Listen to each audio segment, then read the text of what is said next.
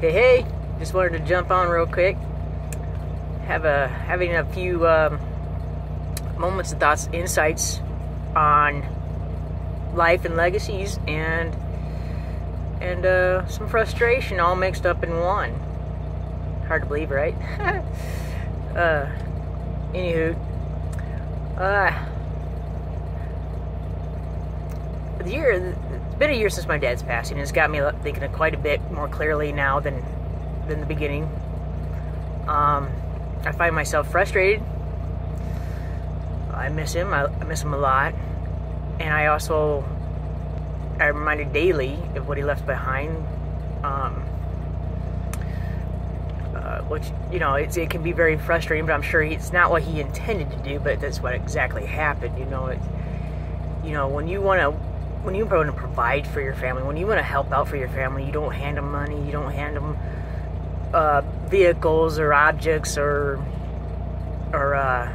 cash. You want to leave behind a legacy of knowledge, of learned mistakes. What you learn, the hard way, the easy way, however people learn. It's a good legacy to leave. Most importantly, when you have somebody you love and you're married to, or your kids, grandkids, partners in life, whatever, what have you. You do not. I know times can be hard, but education and determination, and it can be done. You can leave behind a legacy of wealth in all kinds of areas of life. My dad, he worked harder, not smarter, and in him doing that, he had left behind a legacy of debt for my mom.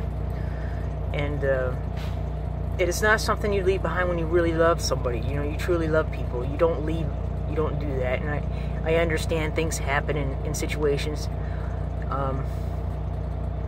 Things get carried away.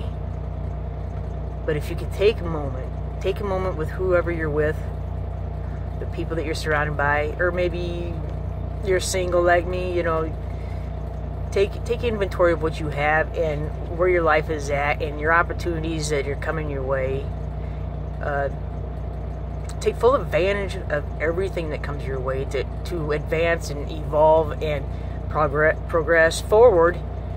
Especially, like I said, me being single, it's I can leave a legacy of knowledge to my kids, my grandkids, my daughter, and my grandkids, my heart thieves.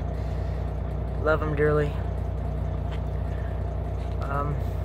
That's what I'm working on.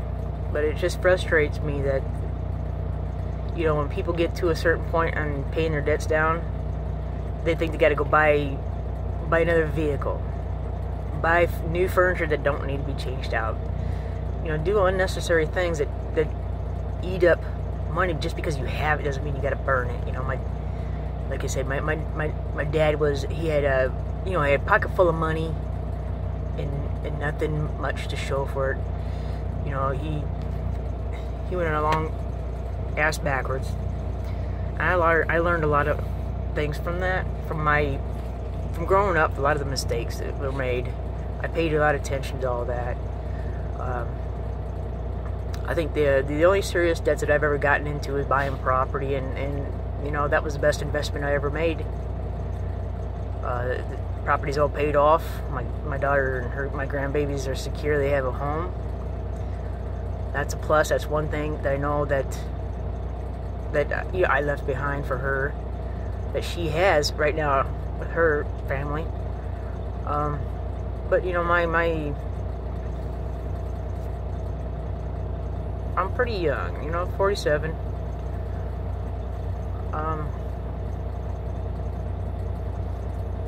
Things are going great. I'm plugging away,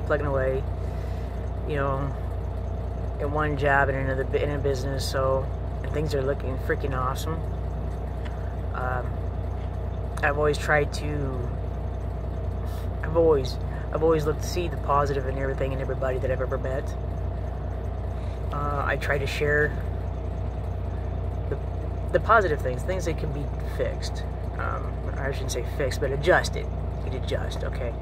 It takes baby steps. It takes time. Everything does when you want to progress in life, when you want to be where you want to be in life. You know, you just got to change. It's not easy. It's hard. You know, nothing worth having is easy. You know, but I just wanted to jump on. Just wanted to say, learn from people's mistakes. Things can change. You can adjust, and all you got, and you know, a lot of times all it is writing things down and keeping track of yourself. It's self-discipline. It's knowing where you want to go and hitting each goal, even though it's small. And if there's a butt list of things that needs to be done, needs to be paid off, start with the smallest, work your way up. Dave Ramsey thing. I love Dave Ramsey.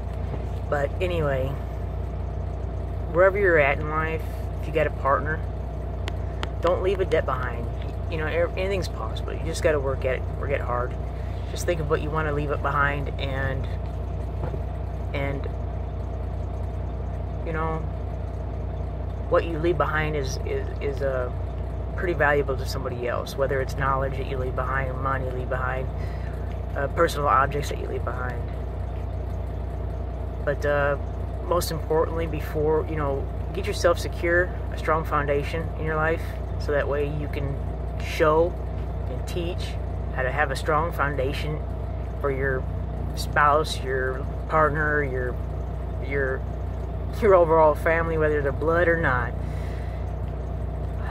I guess that's pretty much all I gotta say. You know, think of the future. Think what you can leave behind.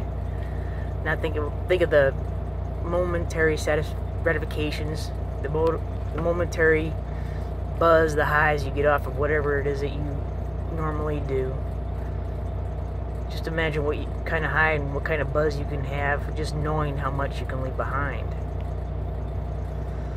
Anyway, I'm a little winded, so I'm off here. Catch you guys later. Love y'all. Bye.